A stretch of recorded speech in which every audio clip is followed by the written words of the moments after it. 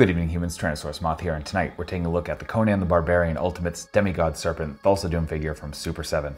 Great movie, great character, and honestly, how many figures of James Earl Jones do we have? Not many that I can think of off the top of my head, so absolutely great figure. So let's take a look at it. Let's do this. Aesthetically speaking, Thulsa Doom looks absolutely incredible. Again, it's Super7, and I'm not sure if Four Horsemen did the sculpt here. I'm kind of guessing they did. It definitely seems their style. And yeah, just absolutely beautiful. Obviously a lot of soft goods here, and they look great. Looks screen accurate. They're very, layered. Here you got this little piece with the kind of the crossovers here at the chest, and all the designs onto the robes themselves. I got some nice details here on the belt with a nice gradient, and yeah, it just looks really good. And then we come to the back, and we have the kind of cape piece, which has a really nice weight to it too. It just kind of feels nice. It feels quality. Then we get to that face sculpt, and looks just like James Earl Jones, and beautiful, beautiful silver and red here on the headpiece. So a nice gold here on the necklace. So just really well done all around. As for under the soft goods, I believe most of this is just the sculpt that they used for the original Thulsa Doom release, the one with all of his armor. As you can see, the pants and the belt there, except for the feet. Obviously, it's changed a little bit. Yeah, I was going to take this off just to kind of see the full sculpt, because you can tell that the bracers are here too, because they're kind of poking out there. I already regret trying to take the belt off because I can't get it to refasten properly. So definitely something worth noting if you are also curious. Because yeah, after I did that, and I have not been able to reseal it, so I'm probably going to have to figure out some other method. Right now it's kind of sticking to the fabric itself, which kind of has it's nice and light, but with all the printing and stuff, it's got kind of like a bit of a stickiness that'll, when combined with the rubber here on the belt. So yeah, that is definitely worth noting. But overall, for aesthetics, just absolutely beautiful. And this being a Super7 Ultimate, of course, we get a great loadout of accessories. And so let's start off with the heads, and right in the box, we get that James Earl Jones portrait. Again, just looks great, fantastic likeness.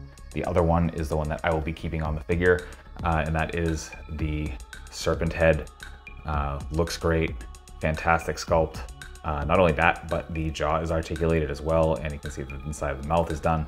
So just really well done there. One thing worth noting though, is that probably not going to show up here, but the hole at the top of this head where it plugs in doesn't snap as the human head does. So worth noting. So it just kind of moves around a little more freely. I don't know if that's just mine, probably not. So just be aware of it, because I kept just trying to push it down, just was not working. Then we get I believe this was from the end of the movie. Again, it's been over 20 years, but so we get him as a serpent coming out of the hood. So there we go. So very similar sculpt to the head, and still just that excellent silver and red. Just very, very striking. Then we get hands. So right out of the box, we get these kind of just praying, arms straight out, chopping hands. Then we get a couple of fists. And we get some gripping hands, these ones with a horizontal hinge. And then we get a couple of gripping hands with vertical hinge, and I love that Super7 does this. And speaking of things to grip, we get his bow with an actual string. So you can see that that's got some really nice give to it. Looks fantastic. Again, same shade of gold. Some nice detailing. Please pardon the lack of focus here. And because my lighting's weird because my phone is so far up. But as you can see, a little bit of the details there. So really nicely done. Basic enough, but definitely looks good. And then we get, I believe this was an arrow. That's an actual snake. Hilarious in concept. And looks awesome. Again, pardon the lack of focusing here. Zoom in on that head. Does not want to. I apologize for that. There we go. It's a little bit better. Pardon my dry hands as well. But some good detailing there. And then finally, we get the snake dagger. which absolutely beautiful metallic silver on there. Great detailing on the snakes, and just a brown handle. So just really, really good looking piece. And I believe this came with the other Thulsa Doom as well. So that's accessories. When it comes to articulation, the Ultimates are usually not like just incredible. A lot of like single joints and stuff like elbows and knees and all that. So not an incredible amount of range, however, definitely serviceable. And again, just kind of straddling that line between sculpt and articulation. So getting into that, we are on a ball joint for the head, but because of this headpiece, we're gonna get some decent down, not too much up, and we're gonna get even less with the snake head, as you might imagine. But we do get the slightest bit of tilt, and then on the arms, we're coming up to just about our T-pose. Normally, I would have taken the soft goods off, but again, this definitely seems like it's gonna be too much of a hassle, and this belt is kind of driving me nuts, unfortunately. But so we're coming up to our T-pose. We do have bicep swivel, you can feel that in there. Our elbows are single jointed, but they're very bulky, so we're not even gonna hit 90 there. We are hinge and swivel at the wrist. Again, everything is horizontal with the exception of the gripping hands are specifically with that. We do have an ab crunch. You can hear it in there, kind of see it moving. And so we're getting about that far forward, about that far back. Get the hand out of the way. Again, the clothes are gonna kind of hide that. Then we get our swivel, belt's like coming off here, and then come down to the hips and full splits. I mean, you know, that's another feature of the Ultimates. They're pretty much all full splits. Then we do have our thigh swivel in that assembly as well, so you can see that. We are single jointed at the knees, again, very bulky, so we're not quite coming up to 90.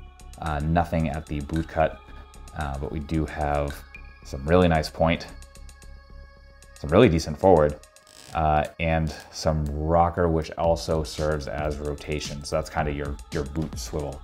So that is articulation. Getting into size comparisons, here he is with a couple other Ultimates figures. And for those curious, with some Motu Masterverse and Motu Classics, with some Hasbro, with some imports, with some monsters, finally with an Articulated Icons Oni, and yours truly in human form as an Articulated Icons Ninja. So my final thoughts on Demigod Serpent Thulsa Doom is that it's a really good figure. If you know what you're getting into with Ultimates, especially with the somewhat limited articulation and such, you know, you I guess know what you're in for, especially now that you've watched the review. But yeah, definitely worth it if you are a fan of Conan, if you are a fan of the Conan movies, specifically with Arnold Schwarzenegger, of course. If you are just a fan of reptilian and reptilian humanoid figures as yours truly, absolutely pick this up. And I believe it is available still on Big Bad Toy Store, Entertainment Earth, and those sort of sites. So I will be including links in the description below for where you can pick up yours. So please check those out. And with that being said, I hope you found this review informative and somewhat entertaining. And if you did, please consider liking, commenting, subscribing, and or sharing. And beyond that, there will be other ways to help the channel listed in the description below as well. So please, please, please check those out. And yeah, with all that being said, ultra thanks to you one last time for watching, and I hope you take care of yourself, take care of those around you, and most importantly, stay weird, simians.